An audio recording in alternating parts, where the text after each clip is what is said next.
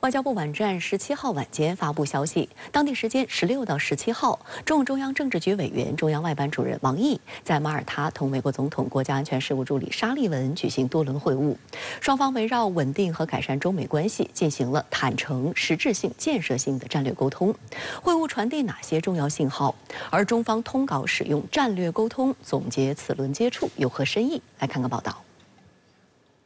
根据外交部官网发布的消息，王毅在会晤中向沙利文强调，台湾问题是中美关系第一条不可逾越的红线，美方必须恪守中美3个联合公报，落实不支持台独的承诺。 王毅还指出，中国的发展有着强大内生动力，遵循必然的历史逻辑是阻挡不了的。中国人民正当的发展权利不容剥夺。据参加此次会晤的一名中国外交部高级官员披露，2天时间里，王毅和沙利文就中美关系、亚太局势、乌克兰危机等重要问题进行了多轮讨论，谈话总时长超过12个小时。其中，双方花时间最长的是台湾问题，王毅全面阐述了中方的严正立场。 此外，他还就美方对华科技打压以及单边无理制裁中方企业、机构和个人表达了严重关切，要求美方立即停止。 这名参会的官员同时指出，会晤的整体基调是坦诚、实质性、建设性的。双方同意继续落实两国元首巴厘岛会晤达成的重要共识，保持双方高层交往，稳定和改善中美关系。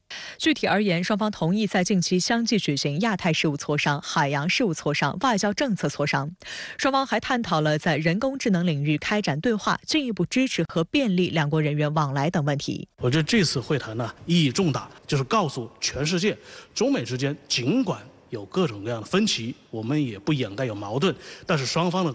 沟通沟通的渠道、危机管控的手段是足够用的。我们一直有通畅的沟通渠道，双方对对方的各种看法或者是诉求，能够在第一时间得到 很好的释放。深圳卫视注意到，相较以往，此次中美双方的通稿均有一些措辞变化。中方通稿共计303字，搭配2张照片，其中1张显示陪同王毅参会的包括中央外办副主任邓洪波，而陪同沙利文参会的除白宫国安会中国事务高级主任贝沙兰外，还有专程从北京飞赴马耳他的美国驻华大使伯恩斯。 外界注意到，近几个月来，包括布林肯、耶伦、雷蒙多等拜登政府高层访华，无一例外都有伯恩斯的接待陪同。他也参与了所有这些中美高层的会谈，是最清楚中方在各领域立场的人。中方通稿显示，王毅和沙利文在2天里进行了多轮会晤，并使用了战略沟通一词，而非普通的沟通交流。所谈议题的广度和深度都是比较少见的，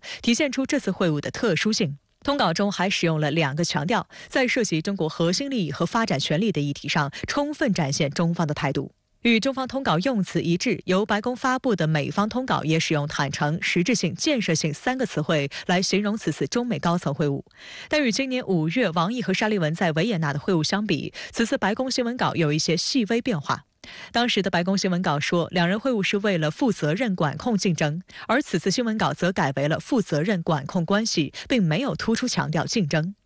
然而，在台湾问题上，此次白宫新闻稿的措辞耐人寻味，称双方讨论中美关系的关键问题、全球和地区安全问题、乌克兰危机以及两岸议题等。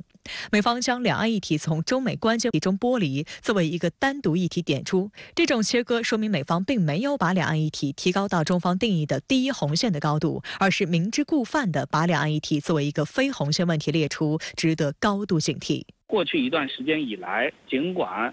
拜登总统在台湾问题上做出相应的承诺，但是呢，其团队在落实相关承诺上并没有做出这个有益的举动，或者说没有有效的落实这一些承诺，所以使得中方认为美方是在有意的在台湾问题上踩红线。 所以我们要一再提起这个问题的严重性，否则中国将采取行动来捍卫自身在台湾问题上的国家主权和领土完整的这个问题。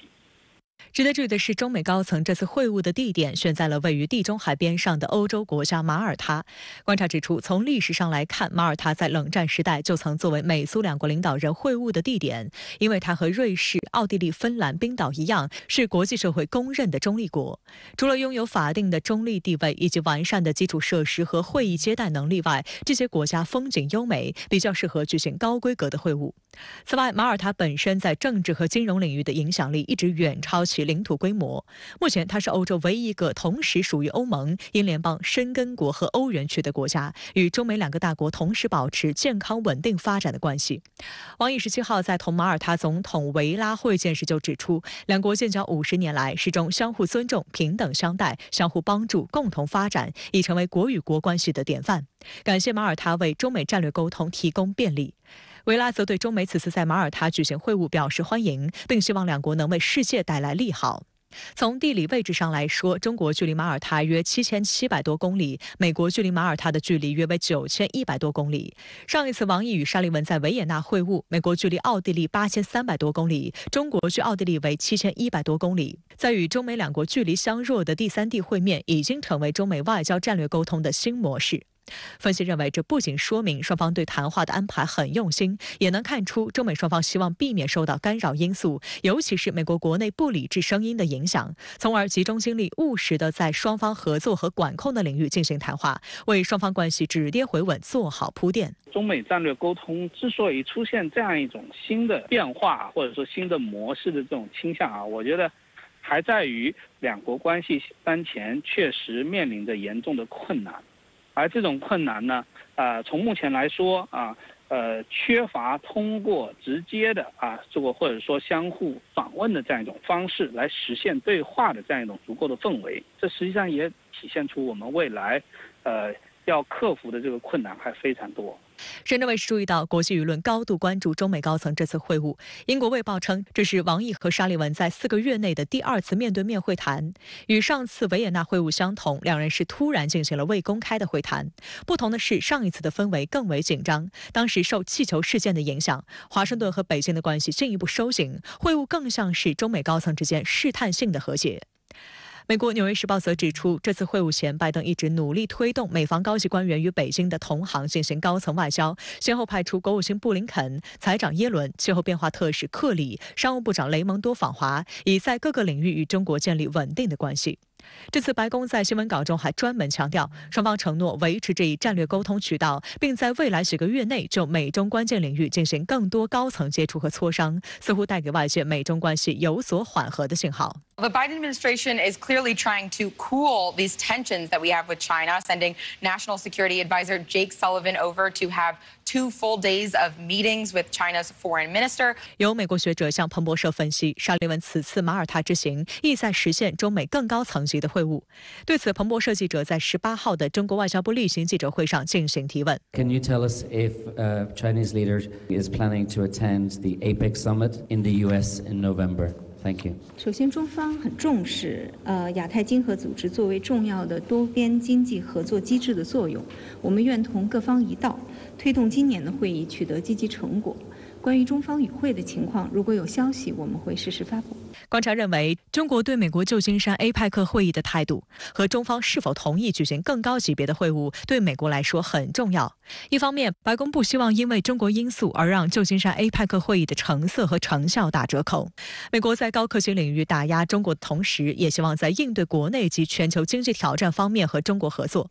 另一方面，明年拜登将力求连任，两党党争可能进一步撕裂中美关系。今年下半年是拜登稳住对华关系的关键期，双方保持有效的外交接触与磋商至关重要，有助于提前为双边关系安置减震器。稳定与中国之间的关系实际上也符合美国的利益，因为如果美中之间发生直接的冲突或者对抗，显然会不利于明年整个大选季的这样一种稳定。所以拜登确实他是有打着自己的算盘的，他希望通过这样一种这个多边的场合通过这样一种中美之间的更多更频繁的高层对话，从而能够满足他国内的政治意